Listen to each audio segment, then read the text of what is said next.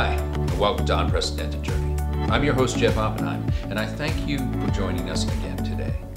Well, I don't know about you, but as I carry forth on my quest to remain productive during our quarantine, was supposed to be 40 giorni, 40 days, and seemingly never ending, I'm using it continually as a time to remain productive and address things that I always say I never have enough time for. Well, the one thing I do have now is time, lots of it. One of those things that I just never seem to have enough time for is reading. And oftentimes I'll read for a project, a documentary that I'm working on, then all of my reading material is going to be related to that. Or sometimes in preparation for an interview, if I'm doing something especially in politics, I'm going to do a deep dive in terms of what I should be preparing for to ask a really pertinent question. But for me, just cause, that never seemed to happen. I never seemed to have enough time. Well, until now. So what I started doing was going back on the bookshelf and pulling down books that are classics. The Stranger. Haven't read it for a long time. Also started going on my shelf and pulling down books that have been sitting there probably since I read them the first time, and obviously I kept them on the shelf because I wanted to read them at least a second time. Well, guess what? Now is the perfect time to pull those books down and reread. Water for Elephants, a really great book and a fairly good movie. I also, of course, love to stay current in especially now all the politics and all the perhaps rhetoric that's going on right now, and take it back to some early sources that I referenced. Really important read, the Federalist Papers. Probably haven't read it since school. Good time to pick it up now and reread it. And of course, just even sometimes small chapbooks of poets and poetry. Just because it's that perfect meditation, a quiet moment, you could read one or two of them and just mull them over just before you go to bed. Something to think about beyond the rhetoric and the noise. But of course, how do you find those new poets? How do you find those new authors? How do you find those new little gems that you can share with friends next time you're chatting with them? Beyond the New York Times bestseller list, which tends to be the sensational reads, and let's face it, driven probably by the bigger publishers pushing forth the books they want you to believe are the bestsellers, where do we find those gems, the new diaspora of authors, writers, poets, playwrights, etc.? Well, I decided to go back to my roots. I don't know if you know this, but I used to run a literary organization for 10 years, which I founded in memory of my father, a writer too. So I invited a writer friend of mine, a fairly new friend, Christina Chu. She just published her second book. It's her first novel. Her first one was a short story collection, award-winning, sold out, did really great. And her new book is great fun, great reading. And after reading it, I said, well, you know what? Let me invite her onto Unprecedented Journey to share her work, her thoughts, her reading, writing tips with all of you. She is not only a writer, I should also say she engages herself as a writer on literary circuits and literary salons, but she also organizes them too, to bring her fellow writers forward. So I thought she'd be a great co-curator for this episode. She also works with a nonprofit organization that's all focused on literature again, and that is called Prison Writes. That's W-R-I-T-E-S. And they go into the prisons and teach writing and encouraging incarcerated individuals to write their story. And believe you me, I'm sure they've got quite a number of stories to tell. So, without further ado, I want to introduce you to my guest today, Christina Chu, author, curator of the series that's going to come forth. Christina. Hi, thank you for joining me. Now, you said you were going to bring some new writers to us, new to us at least. Tell us who they are and who we're going to meet, and tell us a little bit about their work. So we're going to hear from Octavia Ahebi. Octavia is a poet. She is incredible, and when you hear her read in person, she's a knockout. Sergio Troncoso, he wrote a collection of stories that are sort of connected and very interesting, and he's actually gotten a fair amount of publicity, but yeah, I think that book is really noteworthy, especially now. Matt Johnson is one of my favorites because I just love I love his work, but in particular, I have this book, Pim, and I think it's just a masterpiece. Well, wait a second, you left off one of my favorite authors, Christina Chu. Yeah, of course. They'll be talking about craft sustainability and how they manage for the long haul. In terms of craft is important to me. Even though I'm not, as I said, on the academic track, I know that I have to always improve my own writing style. And that's why I love residencies and seminars and things like that. I had the pleasure of meeting Christina at the Fine Arts Work Center in Provincetown, you know, working with those lovely folks up there. So I'm always looking for opportunities to improve, to be inspired by, to see how my own writing can be impacted, right? Even as an old lady like me, I tell my kids I'm always looking to refine and to do better. So that's very important for me to participate in those types of activities. And I'm very fortunate that there's so many just locally.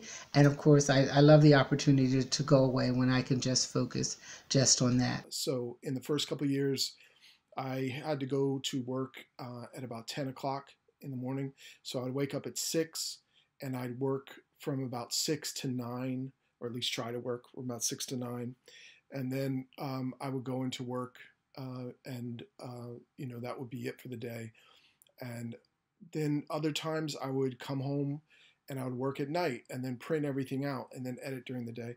And it's just changed. I mean, I can't write at night anymore. When my kids were small, I couldn't write in the morning. So I've learned to just kind of steal hours here and there to try and work. But, you know, it never gets easier. What I have learned is the importance of staying in your project, particularly if you're writing long fiction, staying in it. A bunch of years ago, I got a job at a university, and there was a professor there who was about 40 years older than I was, and just like I was, he'd been hired at that job with 2 books, and he had never published another book while he was there. And, you know, when I talked with him about it and his regrets about that, he said, you know, the biggest problem was that all school year he would just, you know, be focused on being a teacher. And then at the end of the school year, that's when he would decide to write. So he would just jump in at that point in June. And for the first month, he just wasn't in it, and he was pushing it, and oftentimes pushing it in the wrong direction because he wasn't feeling it. And he was just kind of moving in the dark. And then he said he started to get a feel for the project usually towards the end of July.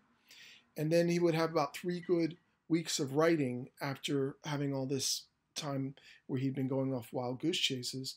And then boom, it would stop and it'd be time to go back to school. And he'd do this for years. And every time he did it, the work suffered. And so he had written multiple other books, but they had never been up to the level of the first ones because he was doing this hot and cold method.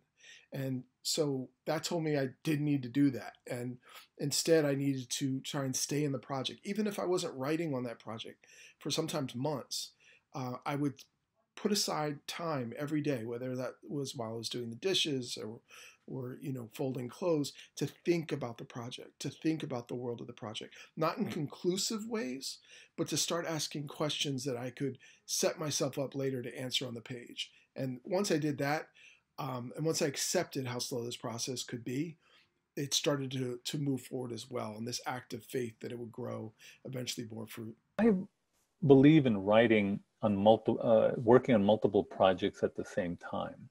That has always worked for me.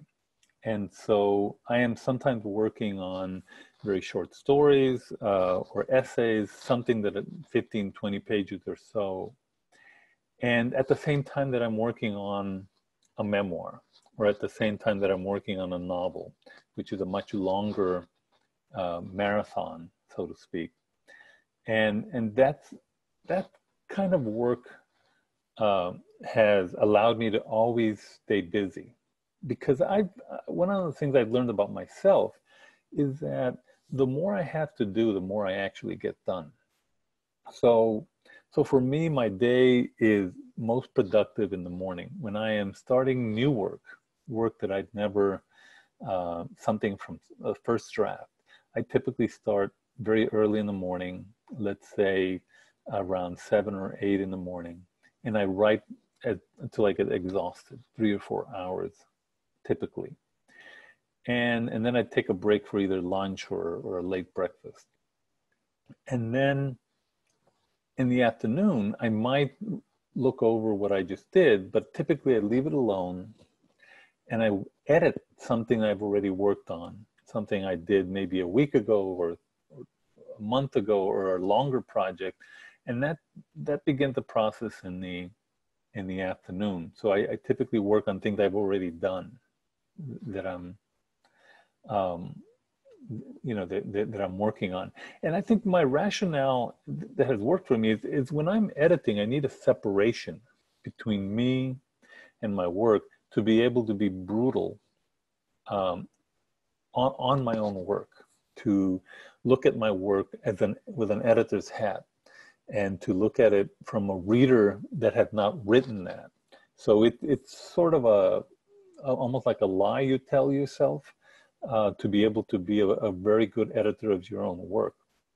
But I need that separation. So I never edit anything that I just wrote because I don't have that separation. You know, when you write a first draft, you think, oh, this is the best thing since sliced cheese, of course. But it's not. And so you need that separation. I typically put another work or 2 or 3 works in between the work I actually edit in the afternoon. So it may be something I wrote 2 weeks ago or 3 weeks ago. And I don't have that emotional connection to the work. And that allows me to be brutal and difficult and ask questions about every line, every paragraph, every chapter that I am editing in the afternoon. And I think that's one of the things I learned as a writer as I got older, how to become a better editor of your own work. I think the other, so that sort of just to run you through my day. So I typically write new stuff in the morning. I edit older things in the afternoon. And then after I'm exhausted from editing, I might work on contracts or work on events or booking events right before dinner, right after dinner. The things that were not necessarily creative, but it's still the business of writing. And then at night I read. I read until I have to go to sleep. 3, 4, 5 hours. If you want to be a good writer, you have to be a voracious, targeted reader. And what I mean by that is that you should be reading for a purpose. You should be reading because you're trying to understand maybe the narrative flow of Tolkien, or you're trying to understand the dialogue and word choice of Zora Neale Hurston, or you're trying to appreciate, the moral quality, the moral questions that are subtly introduced by somebody like Faulkner into his work.